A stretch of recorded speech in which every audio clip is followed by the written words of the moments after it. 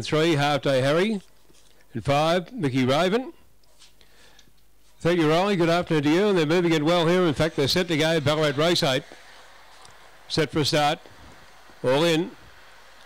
Ready and racing. Out the back early in the race there would have been Money Penny. Good race for the early Geber going through. Grisco last grabbed the front running now. Sped away about 4 in front. Urban Ruler followed then by Money Penny. Railing up on the inside now to be third. They were followed further back then by Half Day Harry. Next over on the inside, Wildback Agent Barry followed then by Mickey Raven. Out near the tail would have been now Owen Money. And Hagrid Granger's trailing out, turning for home though. And Lisco Lass got a big break into the straight. Clear over Money Penny and Urban Ruler. It's Lisco Lass in front. Money Penny flying at the end. Too late.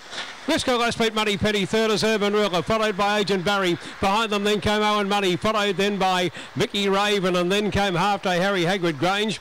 And the time for the race is around 31.51.